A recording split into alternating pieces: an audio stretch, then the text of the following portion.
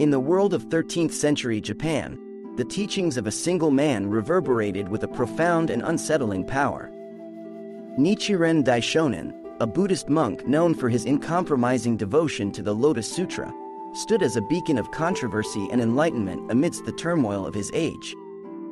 Nichiren's unwavering belief in the supremacy of the Lotus Sutra led him to make bold proclamations that challenged the very foundations of the established Buddhist orders.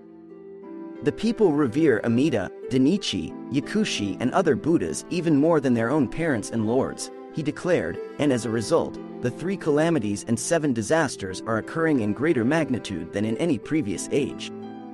His unrelenting criticism of the masses' devotion to these other Buddhist teachings earned him the ire of both the populace and the authorities, who saw him as a threat to the social order. Yet, Nichiren embraced this persecution as a badge of honor, likening himself to a moth that flies into a flame or a mouse that dashes in front of a cat. In his own words, he was a perverse person, a label he wore with defiant pride, for he saw his suffering as a necessary consequence of his role as the votary of the Lotus Sutra. As Nichiren himself wrote, because he is the votary of the Lotus Sutra, he has suffered all manner of persecution at the hands of the 3 powerful enemies. But it was precisely this unwavering commitment to the Lotus Sutra that drew followers to Nichiren, like a disciple of such a person. For they recognized in his message a profound and unsettling truth, that the very calamities plaguing the land were the result of the people's misguided devotion to other Buddhist teachings. And they were drawn to the promise of salvation that lay at the heart of Nichiren's teachings, the Lotus Sutra, the staff which helps all Buddhas of the 3 existences as they enter upon the path to enlightenment. At the center of this doctrinal battle stood the symbol of the sword, a metaphor that Nichiren himself embraced with a striking clarity. "I have received the 2 swords," he wrote, "a long and a short one, to be offered in prayer." These swords, he explained, were once instruments of evil, but now that they have been offered to the Buddha, they have become a sword for good, just like a demon who professes Buddhism.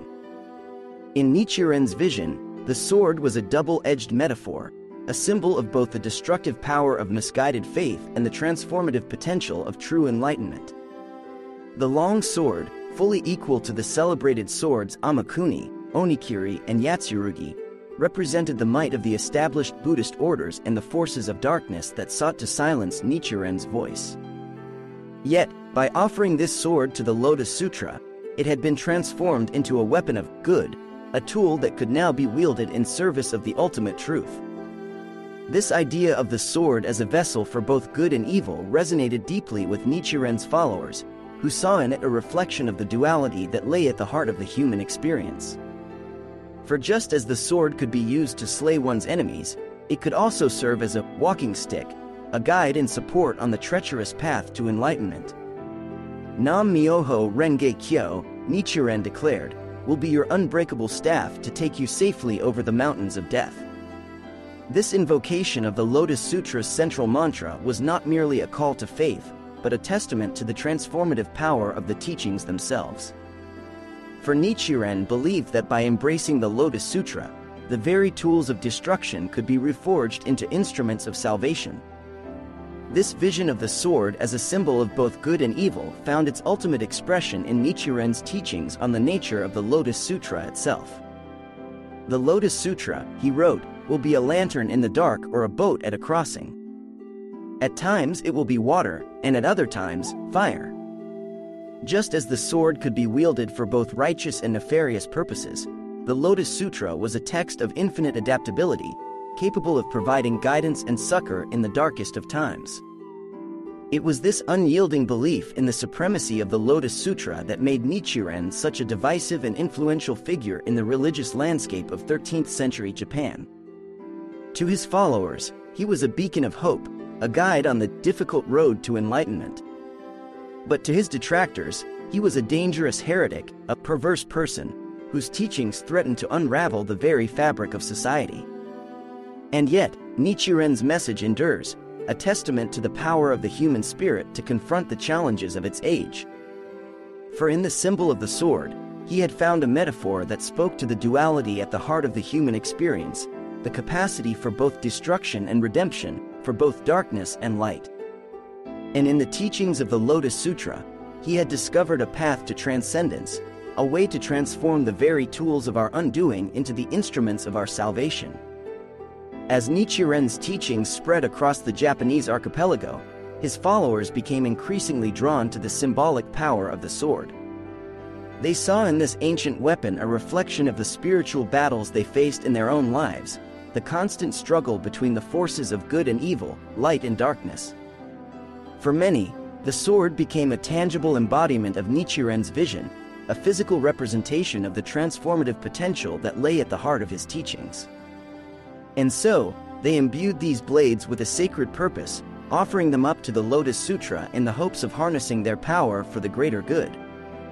One such disciple was a young warrior named Tojo Kiyonobu, whose life had been forever altered by his encounter with Nichiren's teachings.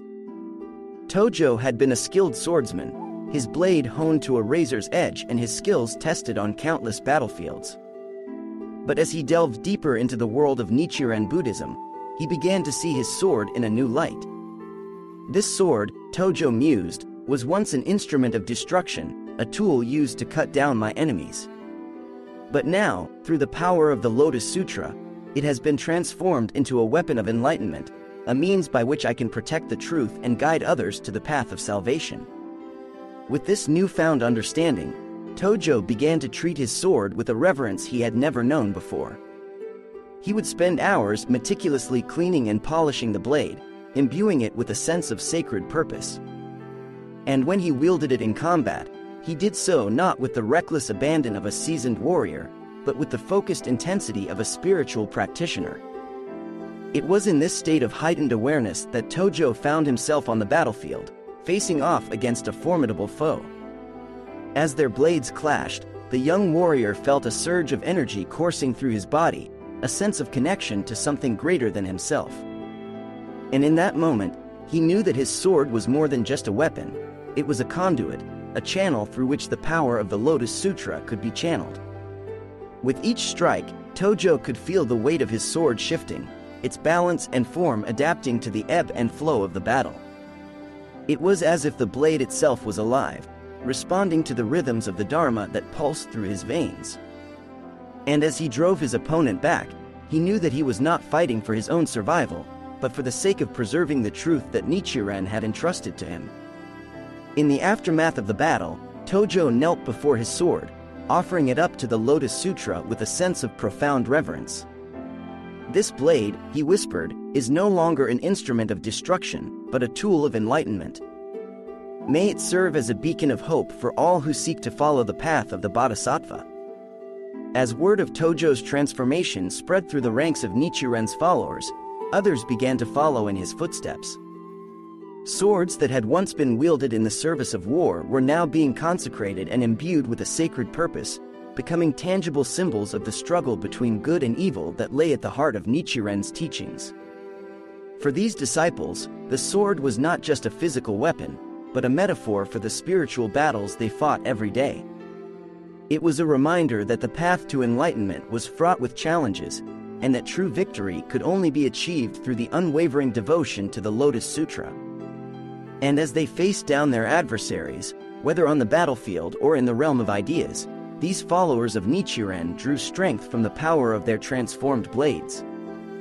They knew that their swords were no longer instruments of destruction, but tools of enlightenment, a physical manifestation of the Dharma that they had pledged to uphold.